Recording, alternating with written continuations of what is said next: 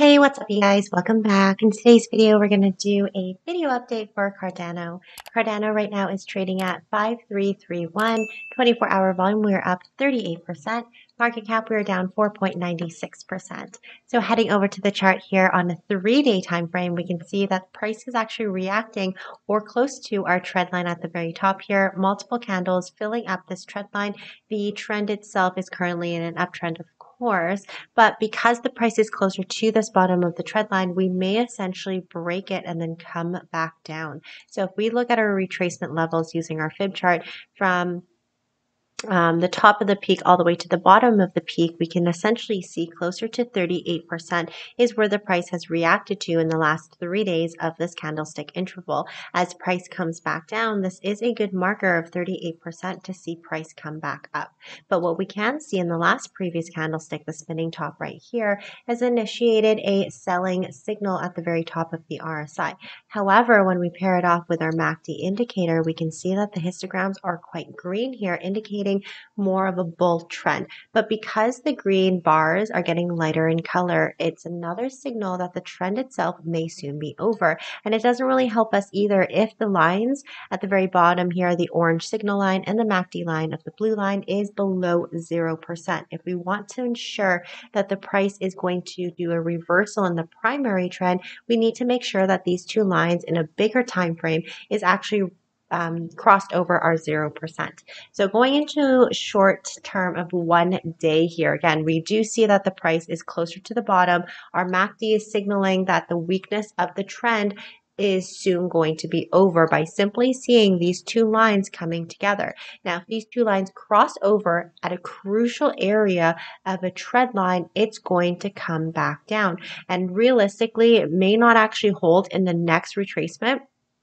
At 38%, we can see our volume indicator, the majority of trades attracted closer below 38% at 51 cents here. So if price does not hold the 38%, we may actually come see the Cardano at the 51 cents itself. Sorry, guys. So if it does come back down, 51 cents is going to be our target. If we do see it cross over closer to the 38%, we may not see this and go to the next retracement at the 49 cents itself. We can see the RSI right here is actually indicating a possible buy signal.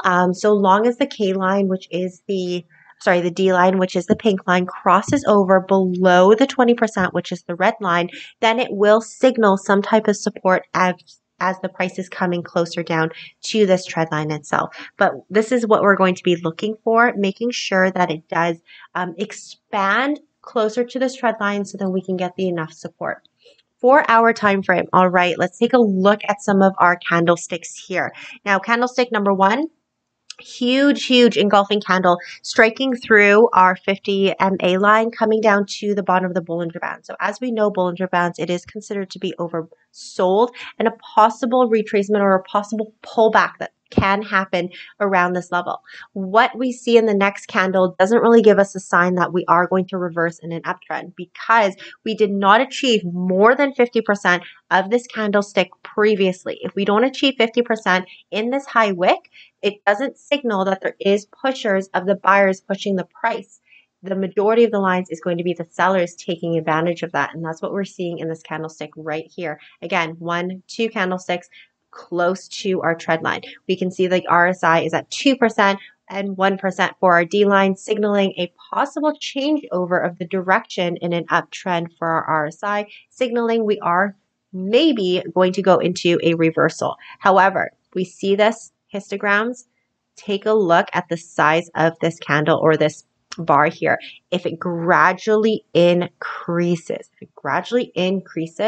our RSI wouldn't matter as much to be buying it. It may actually come right through here. Again, we should have reached more than 50% of this candlestick, but it's signaling that price is going to continue to come down. If we see lighter colors in our MACD on a 4-hour time frame, as we are dancing between this trend line, we may see that uptrend come up. And on a 4-hour time frame, I'm actually going to do our fib chart to kind of see our retracements, our pullbacks coming up, See, only reached 78%. If we can come back at 78%, close above it, then we will have that reversal itself. But doesn't look too strong, to be honest with you. I think it's going to come back down a little bit more.